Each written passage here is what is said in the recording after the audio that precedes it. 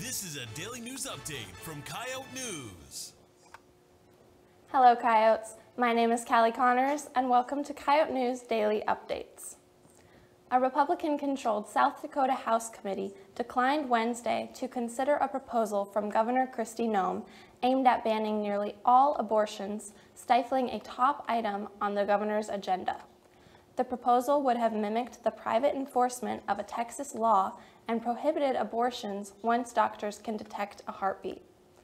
While Republicans on the committee have pushed for abortion restrictions in the past, they moved on the argument that Noem's proposal could jeopardize another legal battle between the state and Planned Parenthood, which operates the state's only clinic that regularly provides abortions.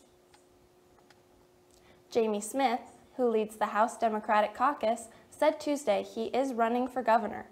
Smith's announcement comes after a months-long search by Democrats for a candidate to mount a challenge to Governor Noem.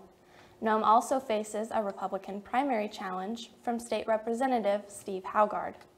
Smith said that Noem has been too busy cozying up to big out-of-state donors to focus on South Dakota during his announcement news conference. That's all for today's daily updates. Be sure to follow us on Twitter at USD Coyote News and like us on Facebook. And as always, thanks for watching.